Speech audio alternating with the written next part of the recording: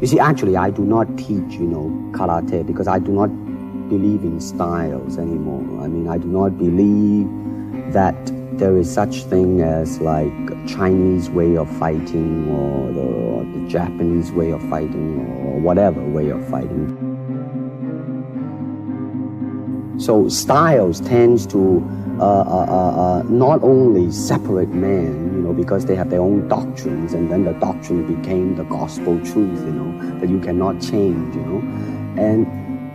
But if you do not have styles, if you just say, well, here I am, as a human being, how can I express myself totally and completely? Now, that way, you won't create a style, because style is a crystallization, that way, it's a process of continuing growth.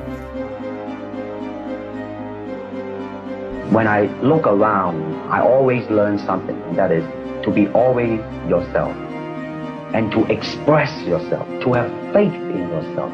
Do not go out and look for a successful personality and duplicate him. Now, that seems to me that is the prevalent thing happening in Hong Kong. Like they always copy mannerism, but they never start from the very root of his being, and that is, how can I be me? Be formless, shapeless, like water. Now you put water into a cup, it becomes the cup. You put water into a bottle, it becomes the bottle. You put in a teapot, it becomes the teapot. Now water can flow or it can crash. Be water, my friend.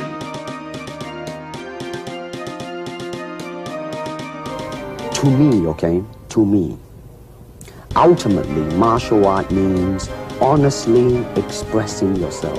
Now, it is very difficult to do. I mean, it is easy for me to put on a show and be cocky and be flooded with a cocky feeling and then feel like pretty cool and all that. Or I can make all kinds of phony things, you see what I mean? Blinded by it. Or I can show you some really fancy movement.